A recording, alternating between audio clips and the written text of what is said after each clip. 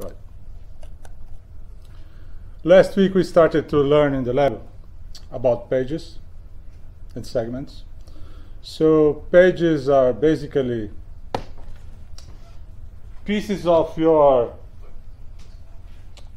RAM. So they depend on the architecture.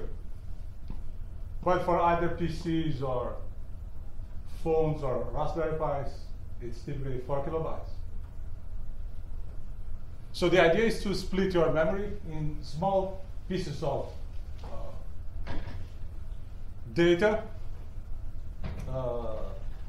and then so that when you have different programs using your memory, it will be much easier to say, okay, this program is using pages 1 until 3000, the other program is using pages 4000 until 7000, and so on. Why that? Because you can have holes in your memory while you run your programs. So to fit better things in there, you split in little pieces. Therefore, the holes can be solved in a better way. The other concept is segment. So segment is actually a set of pages. But the idea of segment is to have these areas with total size variable. So that will be a function of the code you run. So if you need more area for data, you could have a larger data segment. If you need more space for the code, you have a larger code area. If you need a larger stack, you have a larger segment for the stack. Okay, but any operating system that you run today employs a combination of segments and pages. So you could say, okay, the binary of my code is in the code section,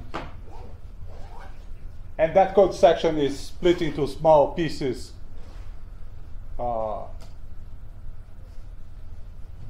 Pages, basically. So the idea is that if you want to manage this memory, you can manage the pages. For example, you can, as you can see, you can share pages, you can protect pages, you can protect sets of pages, and so on. You can share pages between processes, and we have done some of the experiments in regards to sharing. So we created another process using fork, and those two processes were sharing pages. How? By sharing a variable that is fit on that page. Okay. Protection. You use them to protect one particular page, and then you try to write on the variable allocated on that page, and you couldn't, because you protected against writing. How do you write a variable? Just assigning a value to the variable, you're writing to the variable. You're changing the variable. Okay. Any questions so far?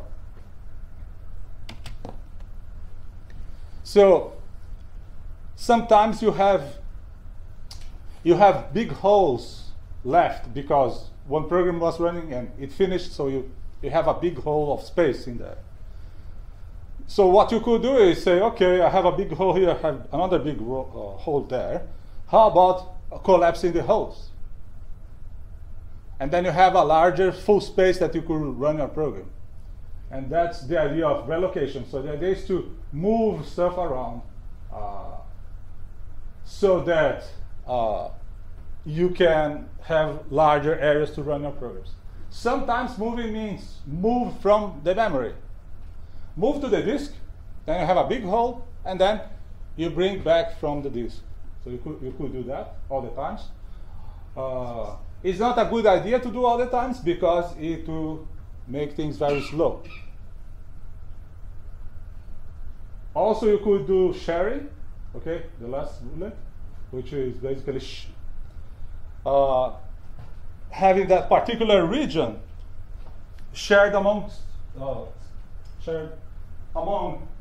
several programs. If you have loads of libraries, why should you replicate the areas of those libraries many times if those libraries are used by multiple programs? Why? You shouldn't. You should share the libraries because then you save space. And this is what happens in operating systems. Sometimes you are running Windows, but Windows loads several libraries with lots of system calls inside those libraries. Then when you invoke the library or invoke something, it's already in RAM. So you don't have to reload it again, you understand? And if it's already there, you don't have to replicate, to use more space for the programs. When this type of stuff started, it was because memory was expensive. You couldn't have a computer like with bytes or kilobytes or even megabytes of RAM. But today you have the luxury to run even stuff like in your phone using 4, 8 gigs RAM, depending on your phone. I'm not talking about hard drive, I'm talking about RAM. But to keep these guys on, you have to inject energy. So you have to have a big battery. So it could be heavier, it could be expensive, it could be big, right? You don't want to bring, instead of carrying a light phone, you want to bring like a brick style phone, right? And the brick is the battery. Do you want that? Probably not. So that is one problem today. Big problem, batteries. So if you can save energy by minimizing the amount of memory, is another good idea. Also, accessing memory is not that cheap. Takes time. Makes things slower, depending. So it all depends on what you want to do. Okay, so a good practice is to share libraries. So that's what the operating system will take care. So if it sees that there are libraries, you'll try to share those libraries with other programs. If you are using printf, okay, and some program that is running that is also using the library that has printf, share it. Okay. Questions?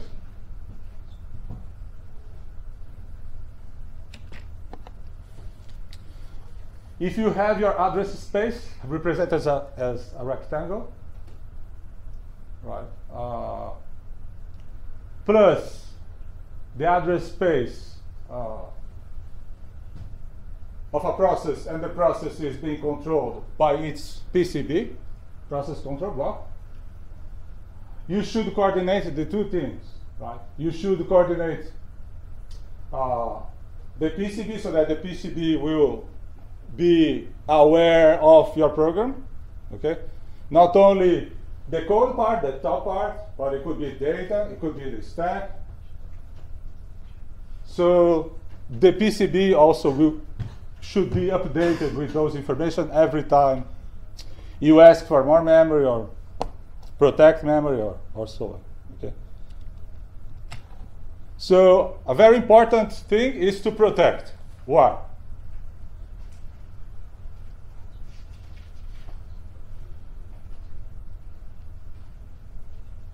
Because it's your data. Are you upset that every time you go to the web, the sites tell you, yeah, we'll keep your privacy every time? Yeah, this is an EU rule, at least until nothing said, but it's going to be a British rule as well, I'm sure. But you have to protect your data. So you wouldn't like to download a program and that program telling the company that you use a particular software or you use a particular data, scan through your data, right? So protection is fundamentally important, and you don't want some processes to have access of other processes. You could use a machine shared by many people. Okay. In the lab, we don't do any experiment. But you could do a remote shell. You know, you get a terminal, you could do SSH, remote, which is a remote shell, to another computer, your neighbor. And then, once you are allowed to go to the neighbor, it's like you sitting in front of that computer, using the resources that computer is offering. It's like you typing and you were running your programs there, like top, PS, GCC, whatever you have, browser, running on that machine. So, would you like the second user to have access to the programs you're running? Certainly not. So there are companies that offer services that you can use their machines. Would you like the users of those machines to have access to yours? Probably not. So protection is fundamentally important. Okay. Now, controlling where programs are is something very difficult because you cannot predict the behavior of the programmer. You can have lots of variables allocated, and sometimes you can free all of them. It depends on what the programmer wants, which is impossible to predict.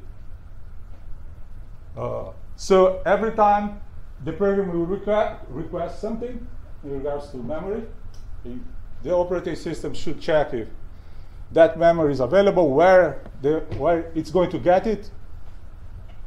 Like 10 pages here, 10 pages at this other place, 10 pages there, so that the overall amount of memory is going to be allocated.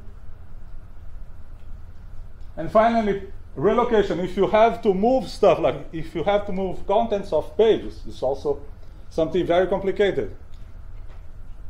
So the operating system should have some mechanism embedded in there so that this is possible. Sharing, yeah.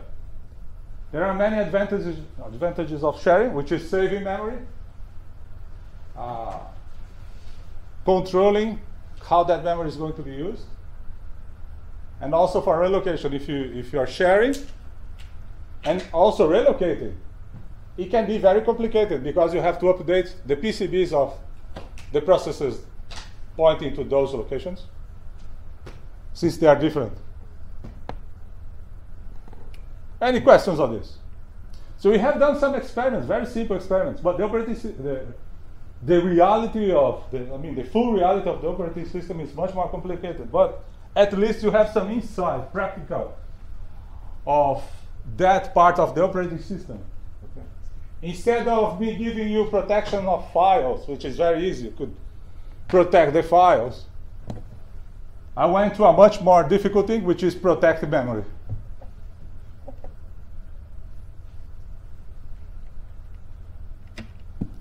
So when you think about your memory, you should think like an array. So you should look into it as an array of addresses. Each address will be telling, okay, I'm in this memory position, I'm in this other memory position. So I'm using those pages, I'm using other pages, so you could have a table with the pages you are using. And the pages could be mapped on the memory. So you could separate physical from virtual. When I say virtual address space, it's something virtual. But that virtual thing should be mapped on a real thing, which is your RAM. I have 64 bits of address space. So I can have 2 to the power of 64 addresses to be used, which is a lot. But my computer at home has 16, 8, I don't know, 64 gigs, 128 gigs, which is less than 2 to the power of 64. much less. Okay, so think as your memory as an array, but as the logical organization. However, this should be mapped to the real RAM, and we'll be looking to that later. When you run your programs, you create small programs or medium or big programs. Sometimes you want part of the programs to be protected or not. Sometimes you want all open. Some parts of the program are binary codes. You just want them to execute. Other parts are just data. You don't want data to be executed. You want data to be read and written, right? So it's a combination of pages plus different sizes because of the programs, and that's why you use segmentation. So you separate your memory in different parts: code, stack, data, and then for each of them you use pages.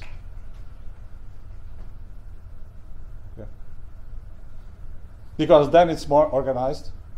So if there is a problem with the particular part, you send, you raise a signal, say, violation of protection here, like you did last week, or at least some of you. Because you're trying to write to a position or page where you didn't have the permission to.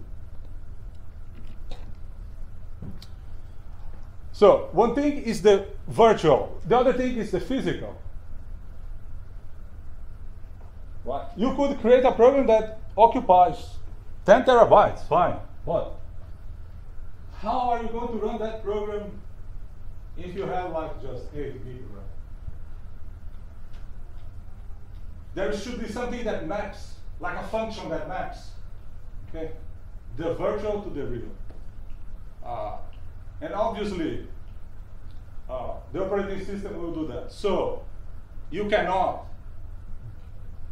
So as operating system, you should take care of doing that because programmers are not. Are very far from. They don't have enough knowledge to do memory management. Okay. People just want to click.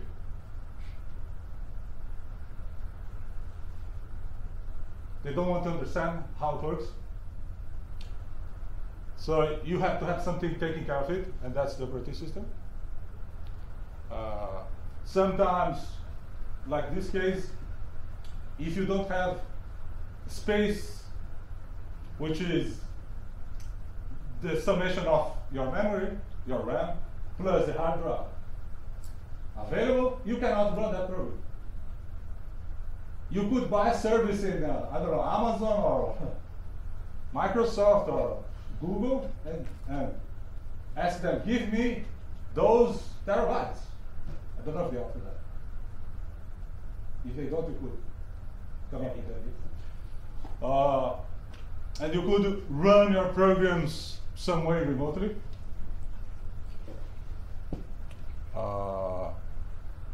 So programs don't care in general, which is bad.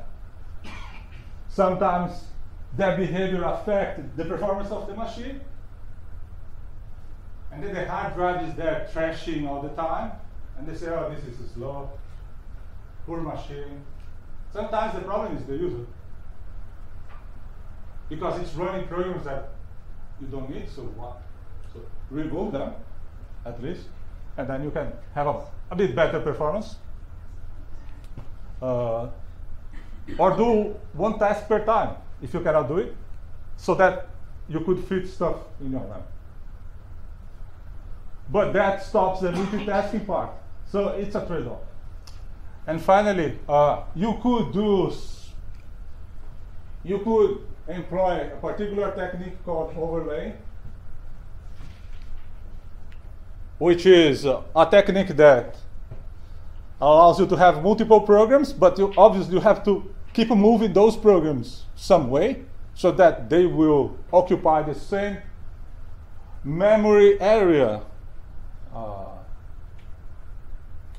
But obviously, moving back takes time. So it's an overhead. Okay. Right. To organize the life of programmers, the operating system will split your memory so that management is easier. So get your memory split into same size memory, same size partitions. That could be the pages. And say, okay, these pages now will go, some pages will go for code, some pages will go for stack, some pages will go for data. So that if you need more memory later, it's easy to manage those different parts.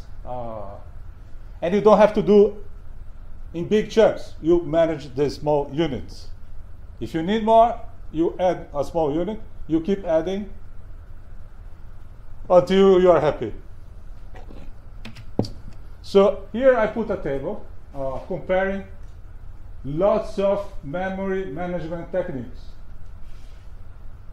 So we'll be looking to all of them. Last week in the lab we have done a little bit of the third one, simple paging. Today we are going to do a bit of virtual memory paging.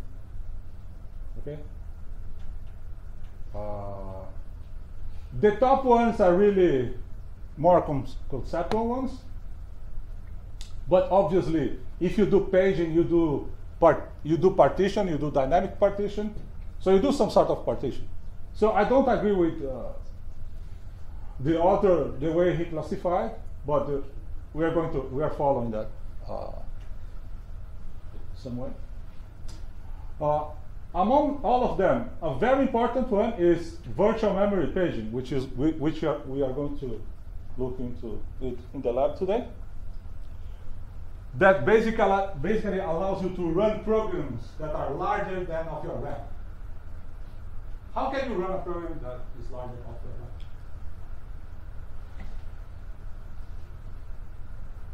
By parts. You keep loading. Okay, memory is not full. Keep loading, and you keep using. Keep loading, keep using. If you reach a limit, you say, okay, my memory is full. Then you look into what you have used. And you try to find, for example, okay, I'm not using those positions a lot. So you get those memory positions, and you move to the disk. It's like you, for example, you study for something, you bring 1,000 books.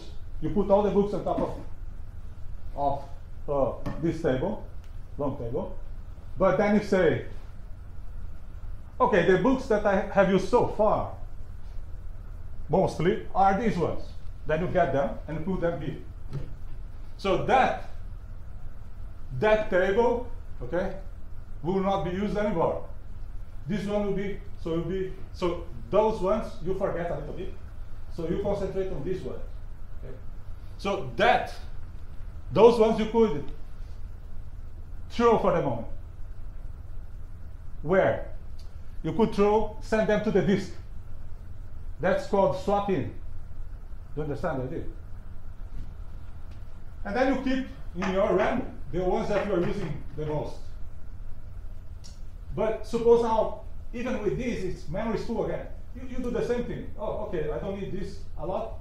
So try to select some way the ones that you need more. The ones you don't, you send to the disk. Later, when running a program, you could say, oh, okay, oh, I need that one that is there, but I don't have space. So again, you go and say, okay, which one I'm not using a lot? Send that to the disk. Now you have a hole. Open there, space, bring that one that you need now. Do you understand? You could imagine this like a parking lot. You are the manager of the parking lot. cars are coming in, you know, it's a party day or a game day, full, what do? You try to find a hole. And then you tell the guy, okay, park the car there. If it's full, what are you going to do?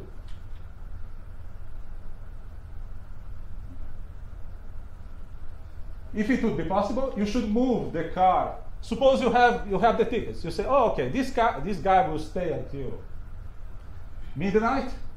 So you can risk and say, okay, I'll send those cars to another parking that I am associated with. I will send those cars there. There are holes there, right now, where you can park the new car. So you keep doing that. You understand? But obviously, it's a risk. It may be the case that you send the car and the guy just came. Then you have to tell him, okay, wait a little bit. Give him something, coffee, whilst someone is going to pick the car. Okay. And that's what the operating system will do. You send stuff to the disk, and that takes time. And then you see the hard drive on and on. So today you're going to do an experiment based on that. Okay, that's why this is very important. So expect this question on the second example. You have this question. I'm just introducing the idea. We'll talk more about it later. The first two ones, you could have your program using same size pieces or different size pieces. So same size partitions or not same size partitions. If you cannot fit the program in the partitions, what you have to do? Okay. You should wait then. If you cannot fit and you cannot move partitions, you cannot do anything, you should wait until you have the space. Obviously, you could merge partitions to make a bigger one. So, or you could do overlay, which is, okay, you share this area between two programs. But you should move the programs as you run them. You're running something, you stop it. For example, for time slice, you stop it. You move everything from memory that program is using to the disk, that's it. And you move the next program. See, that's a lot of overhead. But you could do. That's overlay. That's why it's not used anymore. The first one.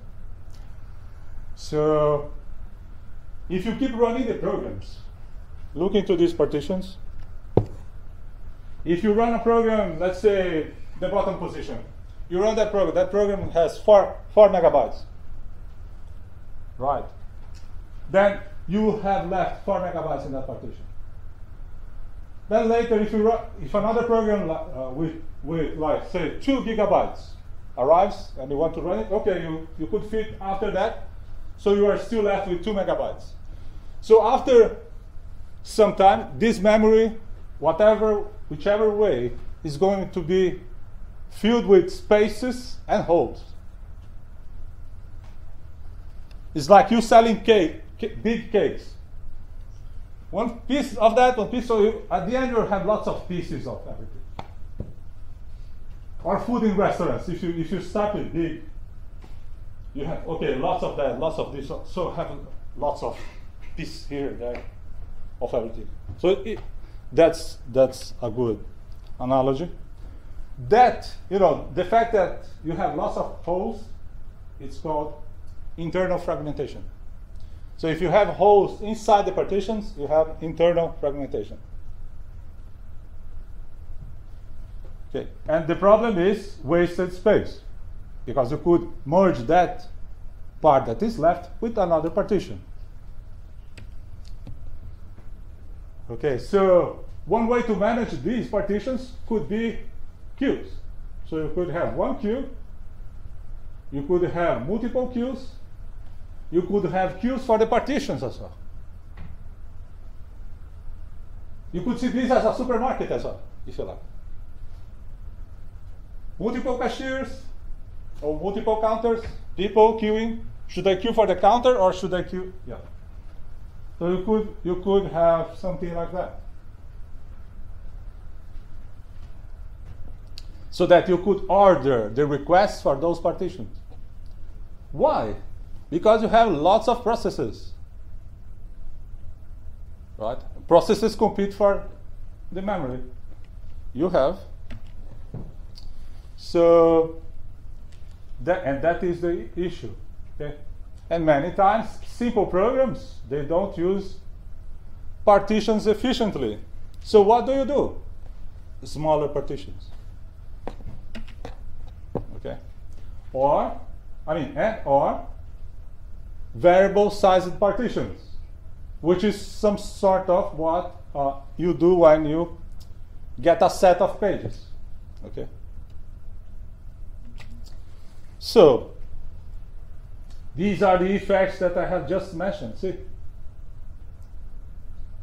The same example with now materialized in a figure. So you see several processes coming, and at the bottom a hole. But if process 2 finishes in item E, that hole for process 2 is left. So another process will come, process 4. Just because of the order, it could be fit on the first white space, first hole. So you fit process 4 in there. Then one could finish. See, you have a 20 meg partition on top and 6 in the middle there. You could merge 2 and have a bigger size partition in case a program with that size shows in that. So yeah, that's how you dynamically manage the partitions. Now, if you have these processes running little by little with really small size partitions that we call pages, you can control this better. Okay. Right. So just to summarize, with time, memory gets more and more fragmented. And obviously, the efficiency of utilization of memory, unfortunately, increased. So what you could do is collapse stuff, okay? And that takes time, consumes time, and CPU, because who is collapsing is the CPU. The OS is running a program that collapses stuff. And sometimes when you collapse stuff, what happens is that you open a hole outside. Do you agree?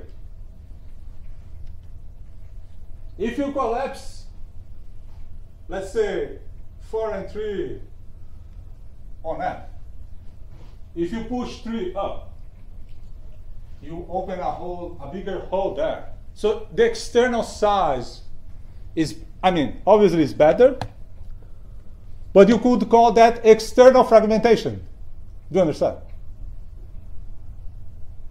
So it's something difficult to manage. It's not that simple. Any operating system that you have today has these problems. So to manage it is. Now, where to send or where to allocate the programs?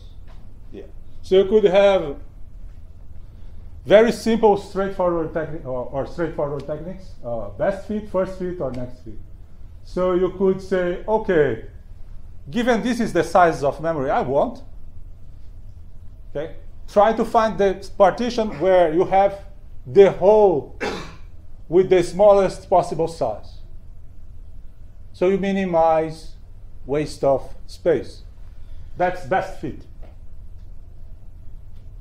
Okay. Or you could go to a very simple one. First fit. That's very simple.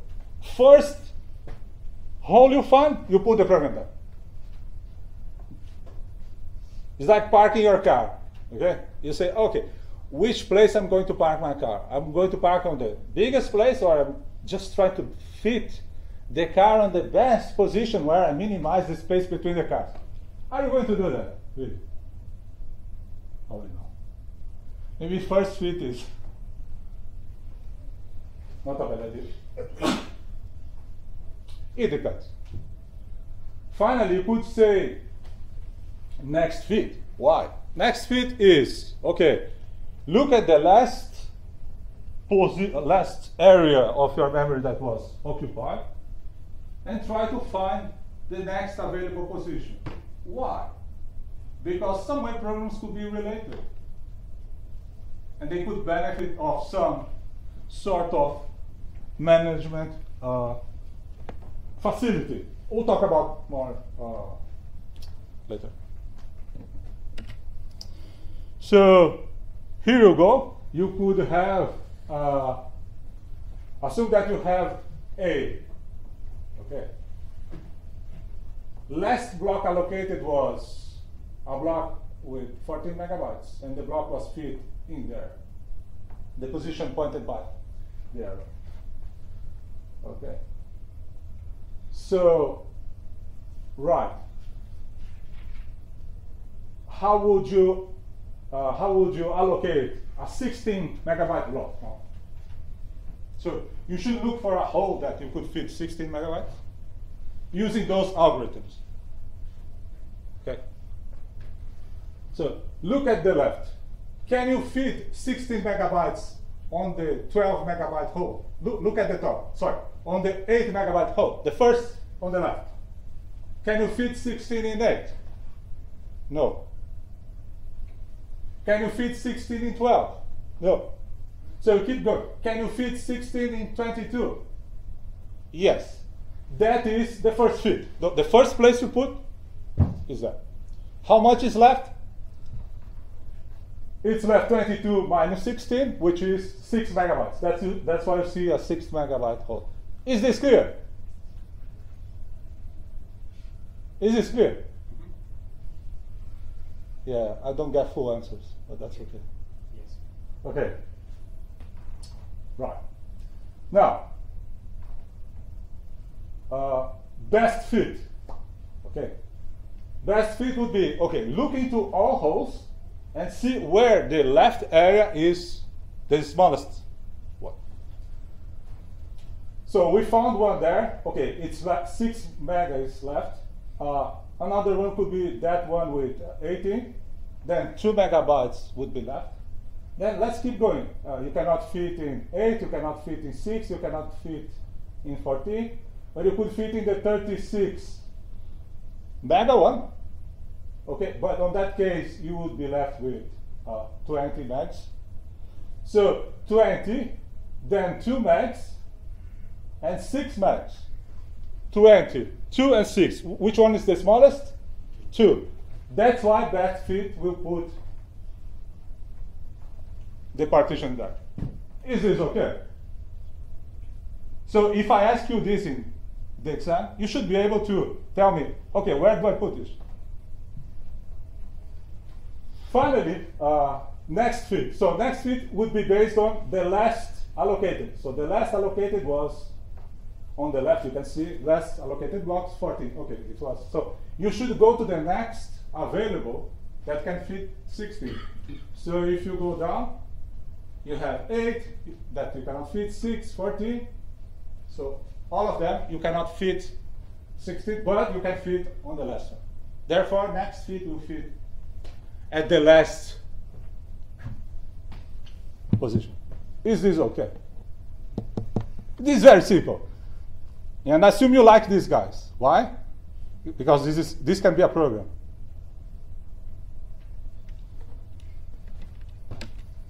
So I could ask you, implement a program that. Yeah. Right. All these techniques rely on the addresses. So think your memory as an array of addresses. Right. That's the idea. So since you're splitting your memory in different parts, each of these virtual parts, it could be data part, code part, those will have some way to say, okay, after partition starts at 0 position, or address 0, and finishes in address something. So you should have a notion of the boundaries of those partitions. Okay? So these positions are relative, these addresses are relative to the beginning of that partition. This is what the second thing means. Okay.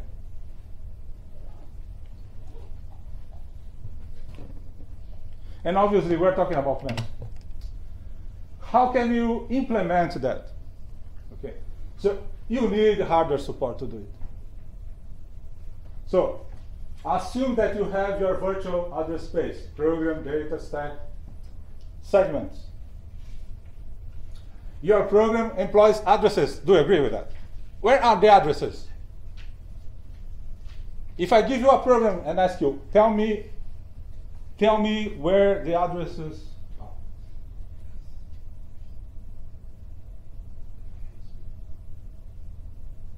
You don't see any address in the program. You see a program like int main, variables, some function there, something, printfs, calculation. What? Where are the addresses of this program? Where are they? Where are the variables? That's the answer. Yeah. Addresses, your variables, your code, everything, the stack, everything you use in those programs are placed in memory. So those things are placing addresses of memory, okay? Now, if you are using a particular variable, that variable has a memory address, right? So it's like you live, if I ask you where do you live, you say, okay, I'm living in blah, blah. You give me the address of your house, home, apartment, whatever. And with that, I can tell you, okay, you live in this place. So when you organize a city, for example, if I give you the address or postcode, you exactly know, okay, this guy lives in south, north, whatever. So you, based on the based on the postal code, you can determine where that letter should go. Here you have the same thing. Based on the address of the variable, you can exactly determine where or if that variable will be within that area. And that's very important. Why? Because you cannot allow that program to go out of boundaries.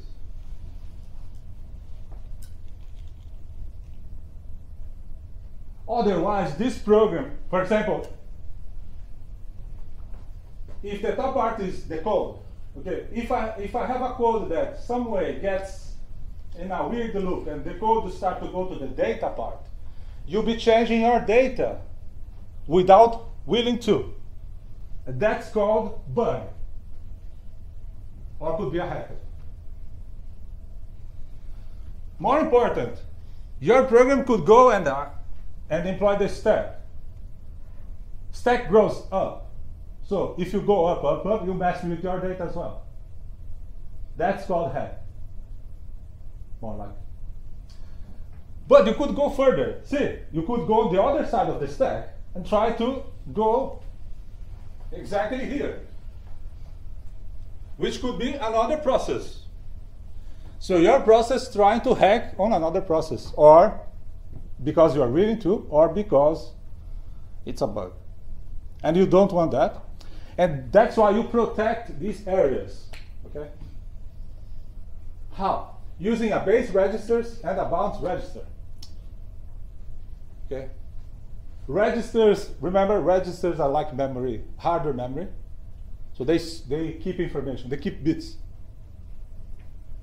So once you get the address, that relative address is the address of your program, of the variables of your program. You get that with the arrow, okay? And you add that with the base register. This way, okay, this way, you'll be guaranteed that your access, your address access, will be within the area covered by the program. Okay, because the base register will tell you, okay, this program should start at this address. It will guarantee that you start there. Otherwise, you don't have, you don't have any place to start. So you have to have the proper place, and that's the base register.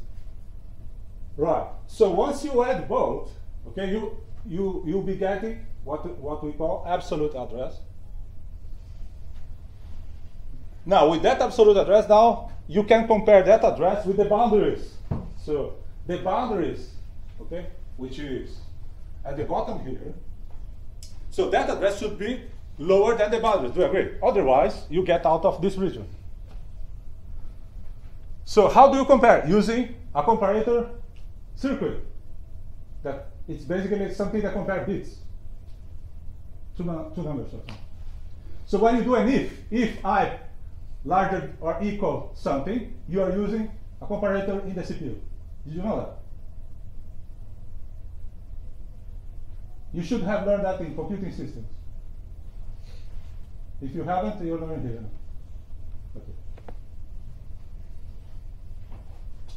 So, right. If it's within the boundaries, great. Don't do anything. If it's out of the boundaries, what do? You tell the operating system, send a message to the user, say, violation of address, or something like that. And you stop the program. Okay. So it's a hardware signal, that adopted error. And then the operating system will get that and send a proper message to the user. Okay. Is this clear? What's the bound register doing again? It will tell you, okay, you can go from, let's say the top, let's say for the sake of simplicity, base register is 0. Bound register will tell you, okay, you can go to address 0x1000, let's say. So that is the limit of the region that you are allowed to access. So you can access any number in between, any address, fine. But if you go out of that, I'll block you. Is this clear? So, to organize your memory, you split it into small partitions, okay? So this full memory, this full address space that is composed by program plus data plus stack is split into same size partitions called pages. Okay? Is this clear? Right. And the frames or segments, okay, is basically those areas dedicated to programs, data, or stack. So for example, you could have your memory split into 14 pages. Yeah, why 14? Ask the author, I don't know.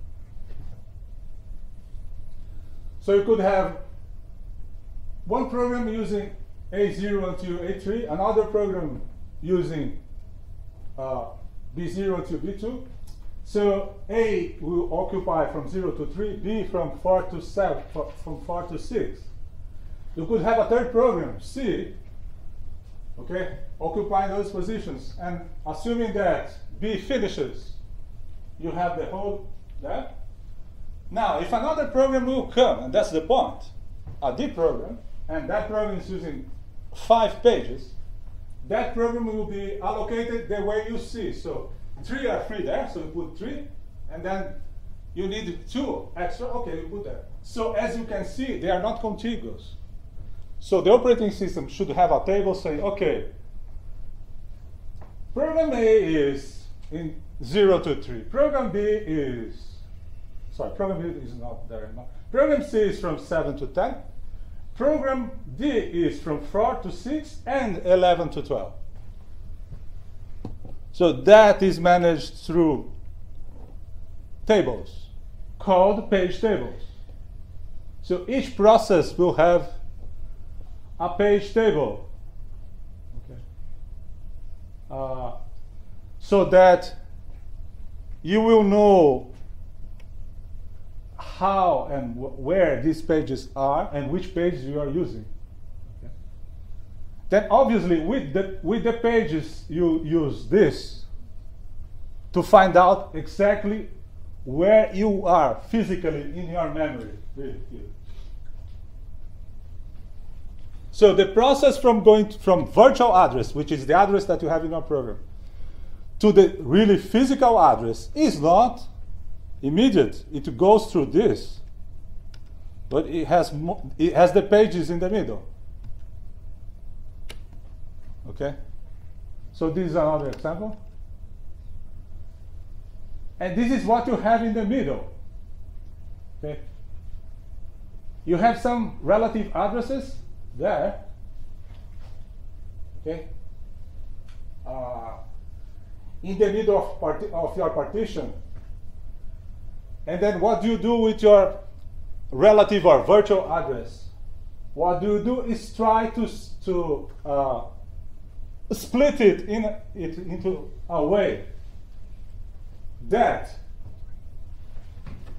you can use pages, okay, and you can use the offset inside that page. Okay, what is the offset? The offset would be something like the difference between the start of the data partition and the effective address of where that is. So it will be employing the beginning of that partition or that segment as a reference. That's the idea. So when you see this stuff, when you see this stuff, okay, you basically, you get your address, but you are going to transform your address into a physical address later. So, but how does that work? First, you are going to have to go through the pages. I'm going to explain this later. But first you have to go through the pages. And then later, with the pages plus the hardware that I have mentioned, you are going to get the final destination. I mean, the physical RAM. So these are just examples of addresses. So the first one will be in the middle of page 1. Okay. The ones that I put last week, where were they? Where was ADDR brackets 0? It was at the first position of the M-mapped array. Remember that? How many pages I created last week? 1 page. So it was like page 1, for example, or page 0. Creating just 1. But instead of having 478, which is the offset, my offset was 0 because it was there already. Do you understand? So to find out where that is, you don't tell the full address. You say, okay, now I'm in page 1 plus 478. Instead of I am in that big binary number, or even a number in decimal, does not matter. So you say, okay, now I'm in page 1 plus that number. Because then you know where the operating system will look at. It's just a matter of saying, okay, you are in row number, for example, you are in row number, okay, 1. Let's assume that this is 0, 1. You are in row number 3, 4, and so on. Instead of telling you, okay, 1, 2, 3, blah, blah, you are in the, I don't know, 12th, 3rd